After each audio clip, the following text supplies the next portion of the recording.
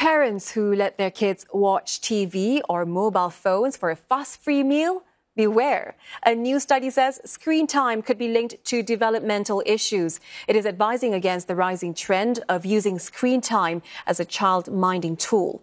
Now, we have lead authors of the study here, Dr. Jennifer Kiing and Dr. Kang Ying, both from the Paediatrics Department at the Khoo Teck Puat National University Children's Medical Institute at NUH. Dr. Kiing, Dr. Kang, welcome to the studio.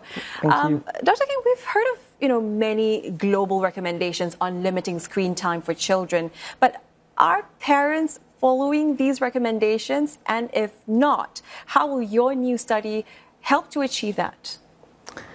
Well, when we first conducted the study, we were concerned that the children with developmental, behavioral and emotional conditions that we were seeing in our clinic as referrals from polyclinic, these kids were getting quite a lot of screen time. And we conducted the study to try and better understand what was going on and what were the screen time viewing patterns. And what we found in our study, which has just been published in the Annals of Academy of Medicine, is that the families that we were seeing were not necessarily following screen time guidelines, but at the time, there weren't a lot of guidelines out yet at the time. What we found was that children were getting quite a lot of screen time, in excess of 2 hours a day, and around 13 months of age was when it was first introduced. And if screen time was introduced under 12 months of age, then it was most likely to be introduced for feeding purposes. And if children had a lot of screen time in the past, but parents had cut it down, then these kids were more likely to have problems with attention, aggression, and behavioral concerns that parents reported. The clinical implications, you mentioned there a bit, but could you perhaps elaborate on how it can cause conditions like speech and language difficulties, obesity, and even social impairments, for example? So what we understand is that when children are placed in front of a screen or device when their brain is developing, it actually can affect the way the brain makes sense of information around them.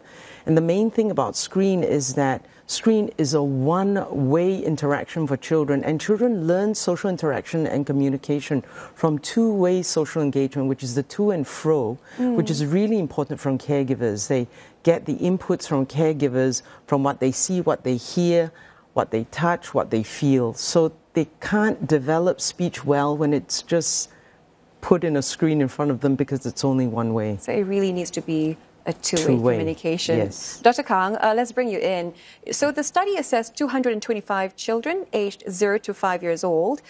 Is the age at which screen time is being introduced to a child significant? Yes, it is. I mean, the younger the child is, the more vulnerable the brain is to the effects of screen time. And as you've rightly mentioned, some negative effects of screen time related to development include language delays, social communication deficits, and problems with self-regulations. That's why the current recommendations are that children less than 18 months should not get any screen time, and that children between 18 to 36 months should limit the screen time to less than 1 hour per day. And in our study, as Dr. Kiing had mentioned, the children were averaging between 2 to 4 hours a day at 1 year old. So you're saying that the later the better? Yes. Okay. Your study says early introduction in the first year of life is related to mealtime routines. I think many parents can agree that, the screen time can assist in the feeding experience. So why is this an important finding in your study? You're right. I mean, we didn't specifically study why parents were using screen time for feeding. We just asked them to tell us what were the common instances where you were using screen time for, and for the less than ones, feeding came up tops. From our clinical experience, it seems like we might not have age-appropriate expectations around feeding for young children. So, for example, young children for about 1 year of age would be expected to have about 10 to 15 minutes of attention for feeding, but we might be expecting the children to sit there for much longer. We might also not be getting very good ideas about the portions that young children need. I think our culture is one that would like to feed the child more. It's an act of love. Yes. But sometimes children had enough and they tell you that, no, I'm done. But in order to complete the meal, the parent then, needs to use the screen time because then that distracts the child. Dr. Kiing, I'm sure screen content, that plays a part too.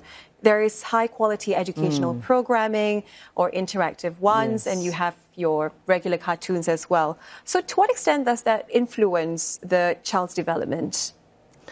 So I think we didn't study content per se in our study, but there is a literature out that shows that high-quality programming is preferred.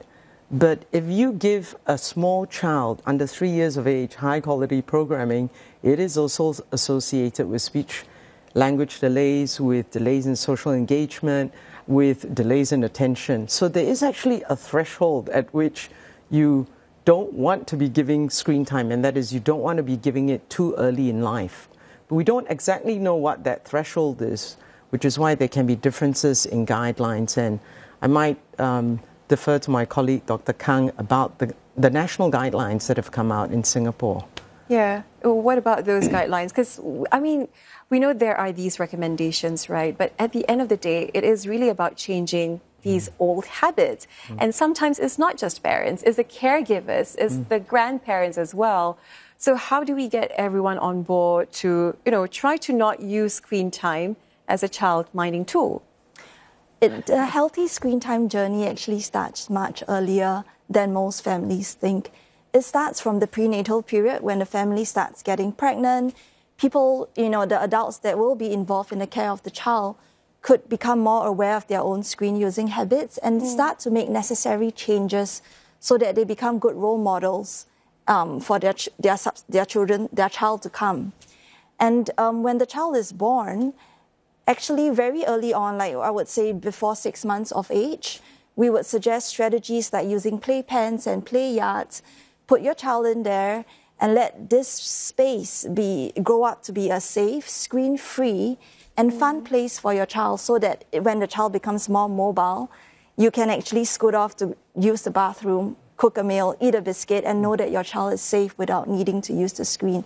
So it actually takes quite preemptive steps rather than, I have a child that's crying and screaming in front of me. What tools do I have in my pocket to pull out at that moment? Okay, it's not as easy to change some of these old habits, but I'm sure we'll get there one day. And Dr. Kiing, Dr. Kang, thank you very much for coming in to speak with us. Yeah, thank you for inviting us. That was Dr. Jennifer Kiing and Dr. Yang King Yi from Khoo Teck Puat National University Children's Medical Institute at NUH.